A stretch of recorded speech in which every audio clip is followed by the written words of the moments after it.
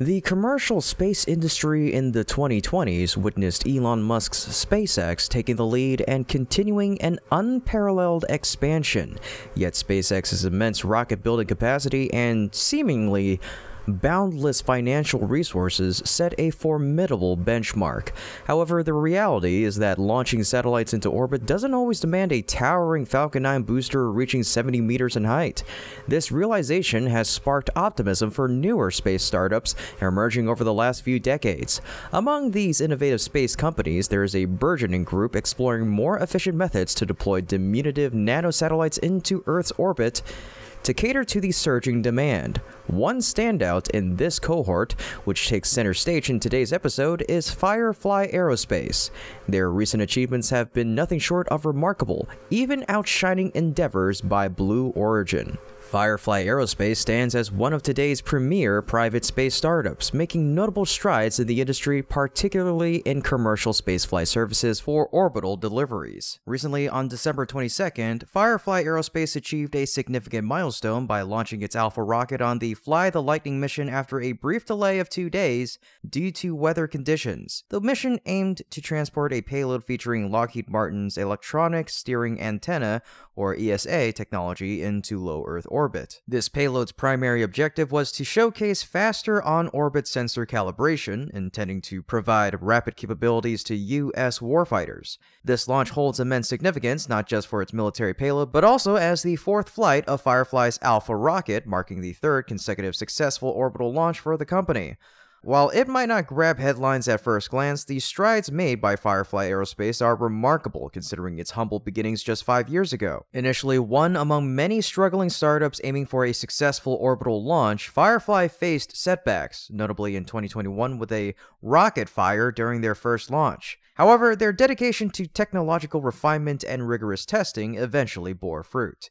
Their pivotal moment arrived on October 1st of 2022 with the successful launch of the powerful Alpha rocket in the test flight named Victus Nox for the Space Force. This achievement underscored their resilience and commitment to progress despite earlier challenges. This iconic test flight stands as a remarkable milestone not just for Firefly Aerospace, but particularly for its Alpha rocket. Within a year of a catastrophic setback, they achieved a significant triumph, propelling their rocket into orbit. This achievement propels Firefly Aerospace into an exclusive league, the 5th U.S. launch company to reach this milestone. They now share this prestigious club with SpaceX, Rocket Lab, Virgin Orbit, and Astra. Entering orbit isn't a walk in the park. Elon Musk himself emphasized the arduousness of this task, comparing reaching space to a relatively easy endeavor, while entering orbit is 100-fold more challenging. It's a testament to Firefly Aerospace's determination and engineering prowess. The accomplishment by Firefly Aerospace represents a positive initial step, a feat that other programs would typically take much longer to achieve, instead of only 2 launches to accomplish that. When we consider space industry titans, an established giant comes to mind, tracing its roots back to the early 21st century. Surprisingly, this company, Blue Origin, has yet to launch any rockets into orbit. This contrast becomes glaring when juxtaposed with the achievements of a fledgling startup, making the seasoned player appear somewhat pitiful in comparison. The contrast between a company established in 2014 successfully launching an orbital rocket and a 2000-founded counterpart is a puzzling scenario. The truth, however, is quite stark for Blue Origin. Their flagship New Shepard, developed for suborbital space tourism, has only seen 24 launches in its 17-year tenure.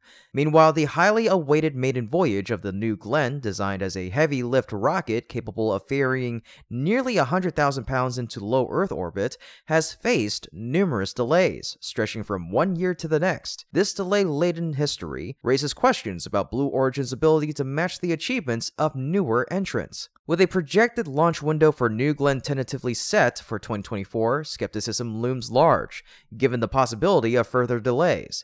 However, a potential ray of hope emerges in the form of Vulcan rocket launches powered by Blue Origin's BE-4 engine.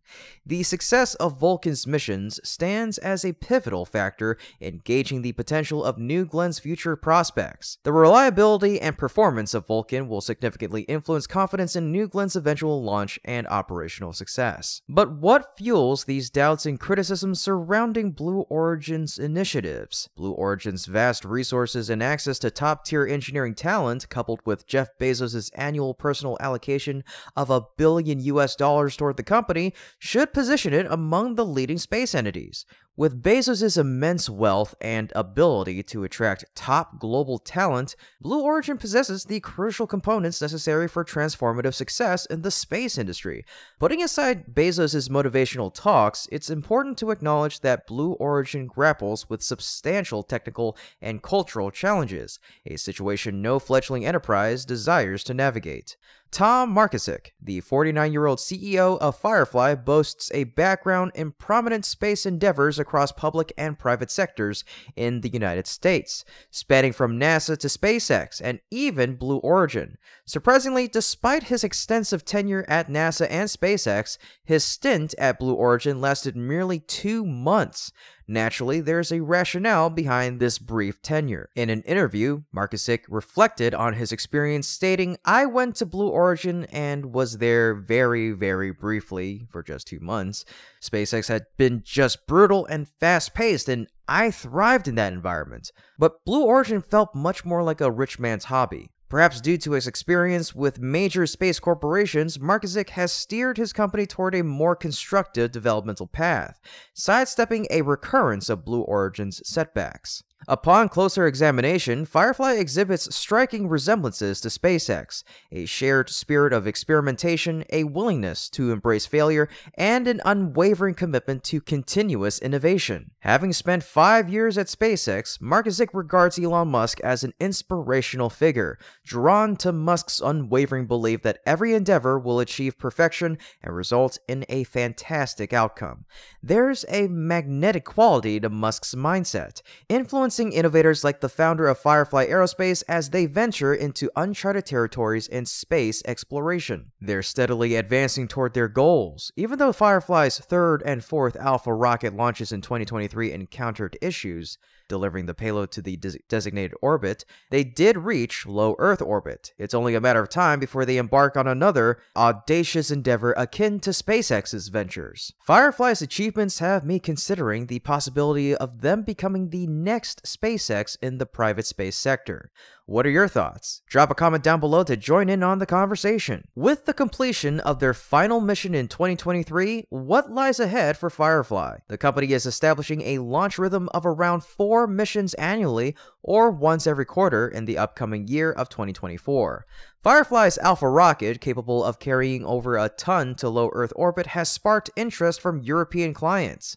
With a launch price of only $15 million, Alpha offers 3 times the payload capacity of a Rocket Lab Electron rocket, albeit at only twice the cost. In the future, Firefly remains dedicated to assisting Northrop in constructing even larger rockets, specifically the Antares 330 and the Medium Launch Vehicle, or MLV for short. Both of these rockets are slated for flight in 2025. Concurrently, Firefly is aiming for a 3rd quarter of 2024 launch for its Blue Ghost moon lander.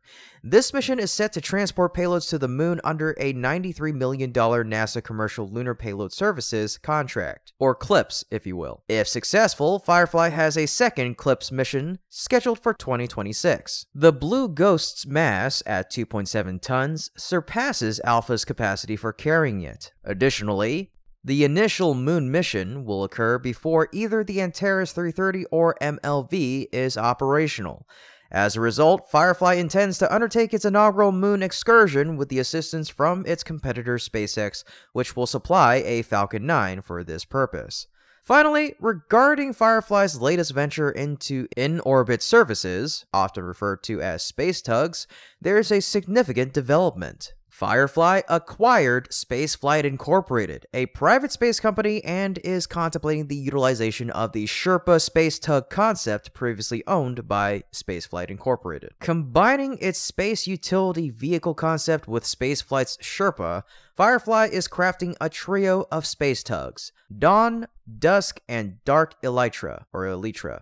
These tugs are designed for various tasks like towing, refueling, and satellite repairs in Earth's orbit. Firefly is adopting a cautious strategy in this endeavor. Instead of presuming customers will flock to their service, Firefly is heading up a different approach. They'll offer the service first, secure a contract, and then equip the Elytra for the specific task. This pragmatic strategy prevents unnecessary investment in capabilities that might not attract buyers, while still tapping into new revenue avenues. Firefly is gearing up for its inaugural Elytra launch next year, aimed at deploying an Extenti satellite dispenser to multiple orbits, carrying various US government satellites.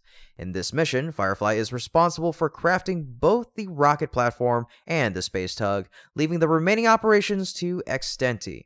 That's all for today's episode. We hope you enjoyed it and learned something new. What are your thoughts on Firefly's ambitious plans for the upcoming Elytra launch? And considering their partnership with SpaceX for the initial moon mission, how do you see the future of collaborative efforts in the space industry? Your feedback is very important to us and helps us make better videos for you. And for that, we thank you so much, and we hope to see you again next time. Until then, have a wonderful new year.